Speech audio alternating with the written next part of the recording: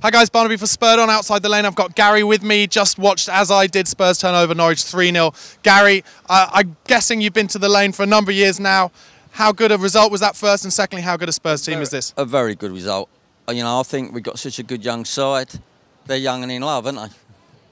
Well, there was a record called Young and in Love. I don't know, probably you wouldn't remember it. But I tell you who won't, none of our YouTube followers who tend to be about 18 to 24 years old will. But yeah, you said they're young and they're hungry, aren't they? They all work for each other. Yeah, and I think it's an happy camp and everything looks really good, you know. I mean, I think we are going to need to go in the transfer market. But I don't think a top star. There's a young lad at Birmingham City at the moment, Damien Gray. Yeah. Now, Pochettino's the man to work with all these young'uns. Maybe we could go with someone like him.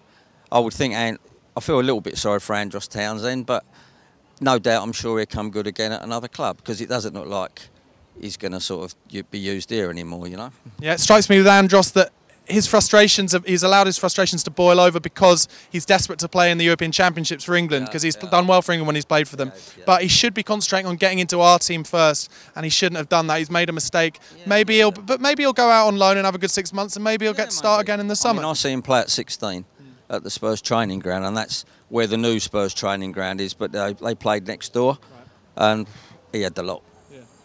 A bit like Jack Grealish has got the lot. But Jack, an interesting one. Well, that's it. That's that's another team, another player. But it shows that attitude is all important, isn't it? And Andros' attitude this season, anyway, hasn't quite been there. But I do rate him, and I like him as well. Spurs fan, Spurs player. Like you said, you've been watching Spurs for a long time. How high up this table can we think about this season, do you think?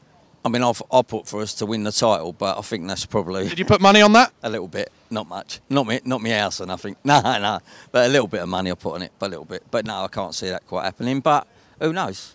Yeah, teams keep beating each other. I also work at Watford match days. All right.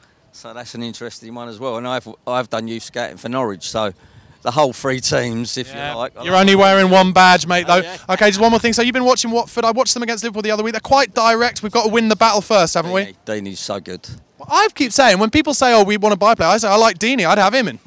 Well, I've watched him. I've worked here for the club before I went to Watford. I worked at Watford for 7 seasons, and obviously we was in the Championship. Or eight seasons. We was in the Championship in them seasons. He had that little bit of a problem off the pitch, and maybe that put people off of him, you know, with his brother and that. But he's a real star, and he's come back strong. And I'll tell you what he plays with.